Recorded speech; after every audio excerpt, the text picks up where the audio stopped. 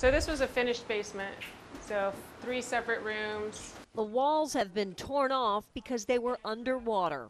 That's where the electrical panel was. A new one has gone in, but there's much more damage at Michelle and Dave Behrens' home. And it happened so fast that, it was the water up in the basement and the water coming in here. The flood also destroyed their air conditioning unit. The air conditioner has just been upended and smashed into our fence, and the fence came off. So it was just a river of water flowing through here, and it swept the fence, the air conditioner, and then went on and took our cars down the street.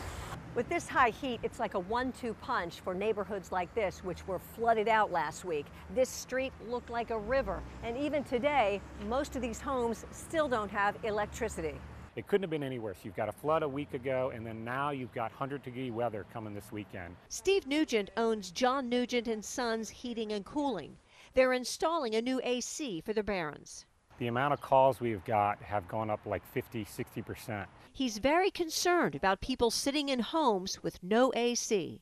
It's that unhealthy heat where things can turn from, okay, you just got a broken air conditioner, to being really unsafe for somebody in a house. And that's the biggest fear for all air conditioning contractors, is you're trying to get there before anything bad happens to anybody that's, struggling in the heat. Nugent says companies will bring window units if they can't replace the whole system quickly enough. The goal is to try to get up to where they can at least live in the rest of the house and get things so they're drying out, because that moisture, leads to mold, leads to problems that we don't want.